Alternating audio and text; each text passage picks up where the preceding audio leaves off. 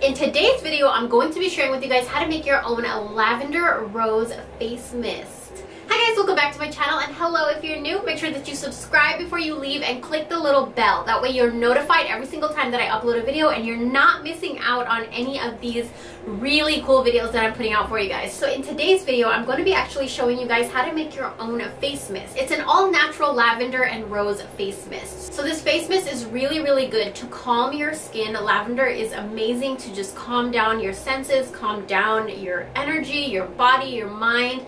And lavender is also really soothing for your skin, especially if you have eczema or acne or dry skin or any kind of irritation on the skin. Lavender helps to calm and soothe those. And also roses are extremely powerful in anti-aging. Also, for all my subscribers, you guys already know that my channel has a lot of manifestation videos and spiritual videos, and roses spiritually have a very important role. I say this in a lot of my videos that human beings, we vibrate at a certain frequency, and roses have a higher vibration than we do. So I think it's such a beautiful way to lift and raise our vibrations, especially when you're not having a good day, you're not feeling your best, or you just want to vibrate higher. I like to store mine in little tiny spray bottles like this because I throw one in my purse, I throw one in the fridge, I like to have one in the bathroom, and I use these up fairly quickly. That's why I like to just have little ones. Now, if you guys want to make a bigger batch, you definitely can. There's no correct measurement or incorrect measurement. I kind of just eyeball it however much rose I want in one batch or however much lavender I want in another batch.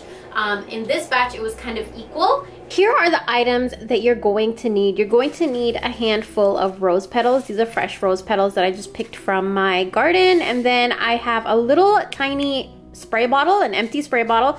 You can definitely empty out an older spray bottle if you want to. I ordered myself a bunch of these miniature ones just so that I can throw them in my purse or just keep them on me wherever I go. And then you're going to need some dried lavender. Now, if you can't get your hands on dried lavender like this, you can definitely go to your grocery store and just pick up lavender tea. Step number one is that you want to add a cup of water to a little pot on your stove on high heat just to get the water boiling.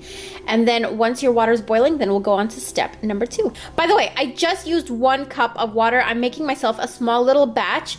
It's basically lavender and roses, like optional to your taste. However much you want to put, you can put. If you want stronger rose smell or if you want a stronger lavender scent, it's totally up to you. So once your water is boiling, you're gonna wanna go ahead and add your rose petals in there. Also, you want to make sure you turn the heat off. And you also want to sprinkle in your lavender.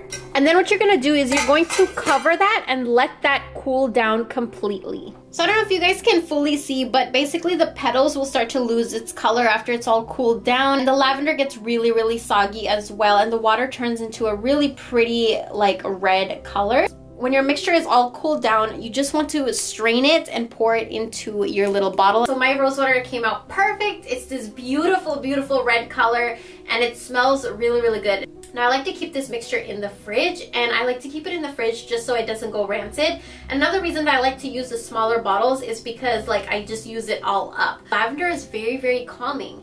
Lavender calms your energies, and if you're feeling frazzled or anxious or worried, stressed, mad, angry, depressed, like these kinds of emotions, lavender is something that really just calms you down, lets you breathe. Why do I like to use this as a face mist? Basically because roses are such a powerful ingredient in anti-aging. It gets rid of fine lines, wrinkles, crow's feet, forehead lines, sagging skin, dark spots, acne scars.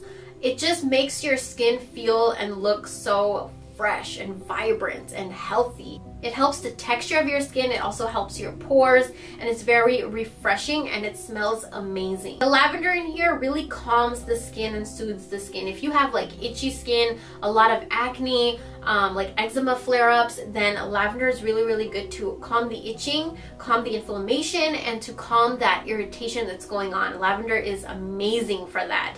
And this is all natural, so you can spray it all over your face so you don't have to worry about getting into your eyes or anything. Another thing that I like to do with this is just spray it all over my house. I feel like it really changes the energy of the home. It just gets rid and pushes away of like any negative energy, and also it just brings in and draws in such a cozy, warm beautiful, loving energy inside the home. The roses and the lavender just calm everything and makes everything smell good and refreshed and happy and cheerful and upbeat.